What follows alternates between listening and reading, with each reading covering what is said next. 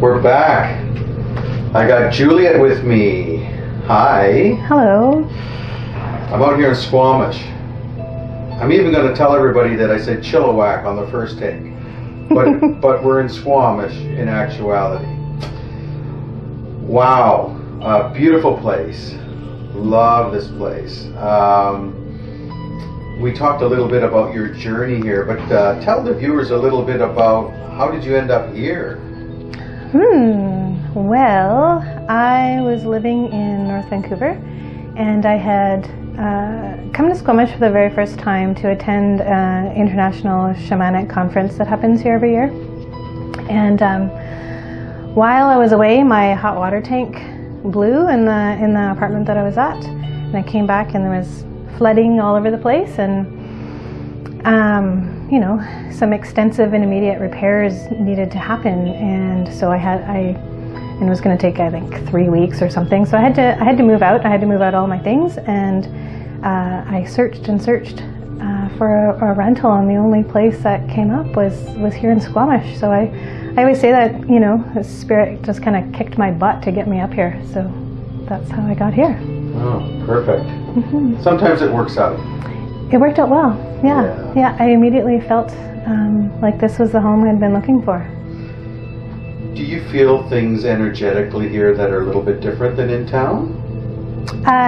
Yes, I do. Yeah. Do you think it's just the wilderness, or is it maybe indigenous energy, or do you have a sense of what that might be? I feel like it's probably all of those things. Definitely the history of this place, for sure. Every land feature seems so rich in history. But even if you didn't know it, you can just sort of feel this ancient history that it has, somehow different than other places. I do think that there's a high number of people that live here that are like-minded as well, so you know, they can have some of that. And I have, you know, heard people talk about how, you know, the chief, right? It's a granite monolith, you know. So you have that as sort of a beacon.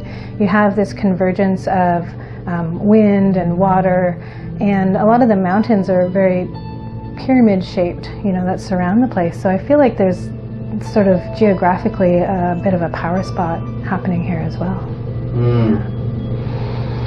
Well, I know I've camped out here many years ago, like maybe 6 or 7 years ago, and had some really interesting dreams, for instance. So we were by the river, and the salmon were running, and the eagles were here, and you felt a lot of, I don't know, life force. There is. Yeah, there really is. There's a lot, you know, if you're one who watches for omens or works with animals, you know, in any way, even spiritually, you're bound to see them. Bears are regular, bobcats are regular, eagles, deer, elk, all of those things are just they're just so present here. So if you're connected in any of those ways, then it's much easier to receive a lot of messaging anyways than perhaps in a city or something. Right. Yeah. Right. So one of the things that I have been drawn to is your shamanic path, and I've mentioned this in other videos that you know, it's part of my heritage too. So I'm curious, and I've kind of dabbled in a few things and done some circles, but it always fascinates me, and I'm thinking to myself, do you feel with all the sort of the things that are happening in the world, where do you think shamanism fits in all of this, and what can it do to the world? How can it help heal the world? That's a really good question. I feel like there's I have a couple of answers to that. The main part of it for me is for myself, as well as encouraging it for others and supporting others to find the way that they can really connect to their own self, really tend to their own soul, heal themselves, and then also heal the connection that they have to the land, right? So, I mean, it's self-supporting, but by taking care of our own selves, you know, we're still having a bit of a ripple effect, right? Whether it's energetically or just with the people that we're meeting and the company we're keeping, this sort of thing. So by tending to our own selves, we're also healing the world in a lot of those ways, right? But then, you know, there's also this piece that it's really a time-tested way, a way of living, a way of being, and we've really lost a lot of soul in our culture. You know, we're pretty surface dwelling, you know, having to work and struggle about bills, and there's media and all of these things. So this kind of brings some of the humanness back, you know, some of the real.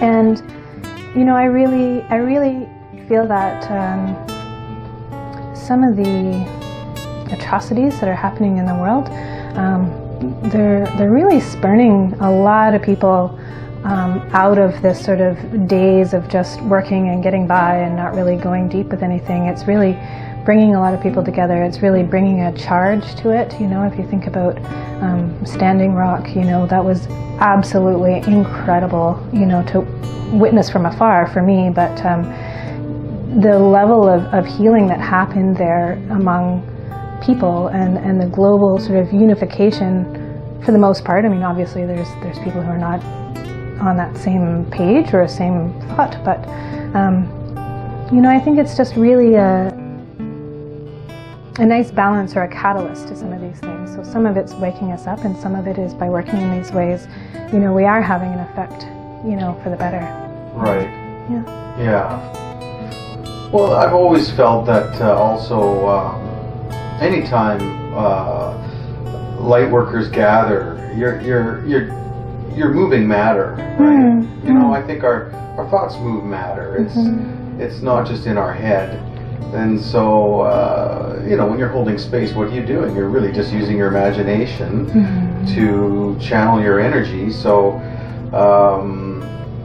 you know, if you're someone that believes that the planet literally has, you know, it's alive in a sense, then it's going to feel you. It's going to, especially when we all gather.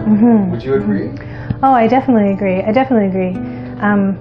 You know, and as much as I'm sort of into this sort of realm, like this sort of woo-woo sort of side of things or spiritual side of things, you know, I really appreciate the science behind it as well too. So if you look at just electromagnetic frequencies and the frequencies off our bodies and of the earth and this sort of thing, and you know, you can really measure, if you have the right tools, you can really measure these changes that can occur. And some of the work that I've done, I've done some work with Sandra Ingerman, where there was about, you know, 500 people around the world, and you know, we went through this transfiguration ceremony, and they had I think it's called a GVD camera that took the